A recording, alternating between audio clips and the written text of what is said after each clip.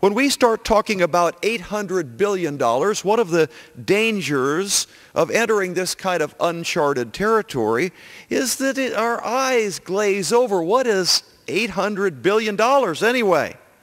Well, there are different ways of looking at it. If you think of it from the point of view of the defense budget, we currently have 12 or 13 aircraft carriers. Those are considered by defense people as very valuable, and you don't want to let people torpedo your aircraft carriers because 12 or 13 aircraft carriers got a lot of airplanes on them, a lot of people on them, cost a whole lot of money.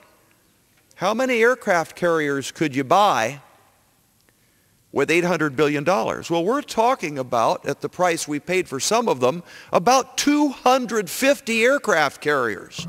Or if you buy the most brand new fancy one and don't discount it any for mass production, you're talking about over 100 aircraft carriers that we're going to spend kaboom in the first few weeks of a new administration.